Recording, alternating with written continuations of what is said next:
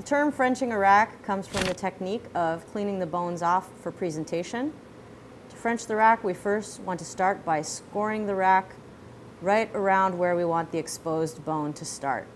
So you'll notice I cut a little bit higher than the curvature of the rack itself, making some incisions along that line after I scored a line to be able to see and stay consistent. I go all the way through, then I'm going to go through and scrape and score the membrane. What that allows me to do is to take the meat that is in between those bones and peel it away more evenly.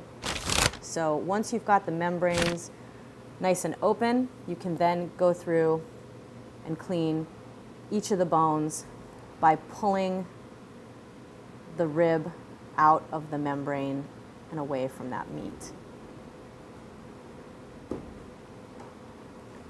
This method does require the most work and effort, but when you're trying to do a whole roast or individual chops, it ends up giving you a much prettier appearance.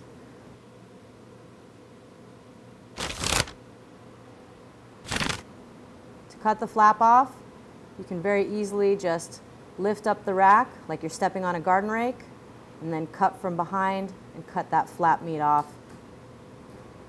that has the membrane holding it all together.